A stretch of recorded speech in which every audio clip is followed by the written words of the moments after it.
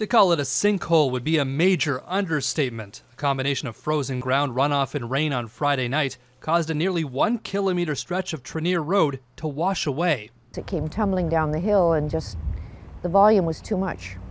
It just eroded the road. And now that road, which has holes as deep as 6 meters or the height of an adult giraffe, will be closed for the foreseeable future. It's a matter of filling with rock. We have a lot of rock around here.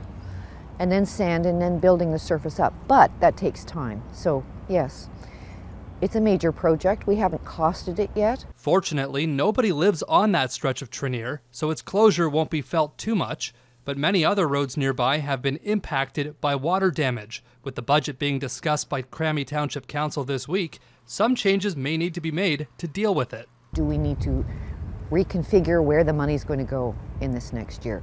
Obviously, we have some changes. Colborne and Hardware, Dyke speaking.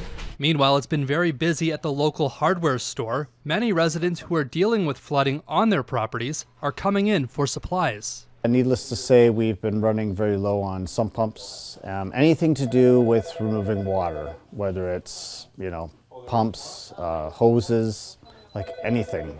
It's been just a constant, barrage. Back on Trenear, the timeline for fixing it is unknown. Priority is given to road projects affecting access to homes. Since Trenear doesn't affect any homes, it could be a while before this is repaired. It won't be done tomorrow, but it will be done. Absolutely.